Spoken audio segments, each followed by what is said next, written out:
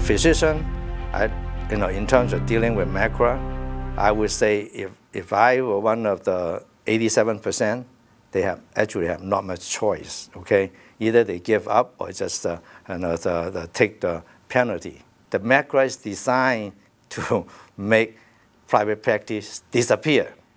Okay, designed to enrich the institution, the big employer group. If this is the ultimate goal between the government and the corporation, where do the little guy go? So before the little guy all disappear, then there will be a lot of suffering.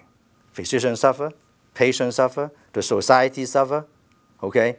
But the institution potentially make tons of money because they are getting the bonus benefit and then potentially a lot of money from the government channel to them. Whatever they ask, they can have. Whatever the little guy asks, will get nothing.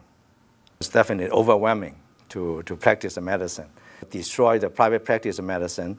They destroy the patient's choice. They come to see you because over 35 years in practice, the best way to attract patients is the patients really know that you're doing a good job. The bottom line, if CMA or any state society, want to help the private practice doctor, is to eliminate macra. Imagine those primary care doctor and family practice doctor, especially, they take care of welfare people a lot. Okay, and then if they retire, no replacement. Where do these people go? Okay, so I don't think the government know what the impact is.